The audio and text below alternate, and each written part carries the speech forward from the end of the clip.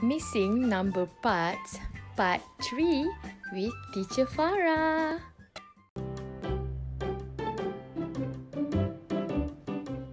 A part and a part make a whole. A part and a part make a whole. When I add a part to another part, my two parts make a whole. A part and a part make a whole. A part and a part make a whole. When I add a part to another part, my two parts make a whole. Children, do you still remember I have teach you yesterday on missing number parts? Okay, today we're going to do more exercise on missing number parts.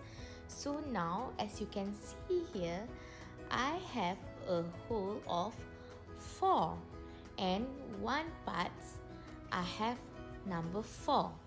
So, can you tell me what number that I'm missing? Yes, 0, because 0 and 4 make a whole of 4. Now we do second exercise. It's still the same with the number whole of 4.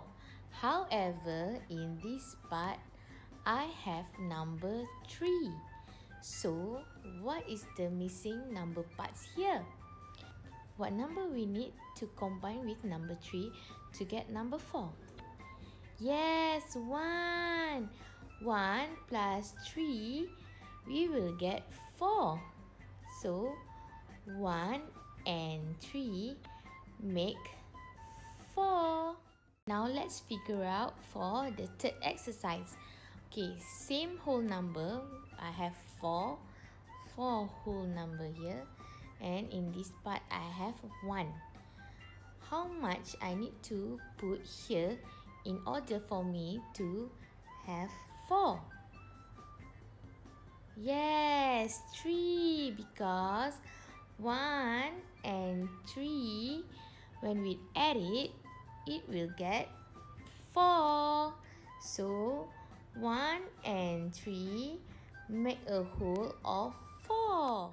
Okay, children, now is the last exercise with the same number of 4 as a whole, but in this part, I have number 2. So, what number should I put here in order for me to have 4? Yes, 2. Do you still remember the song? 1 and 1, 2. 2 and 2, 4. Very good. 2 and 2 make a whole 4.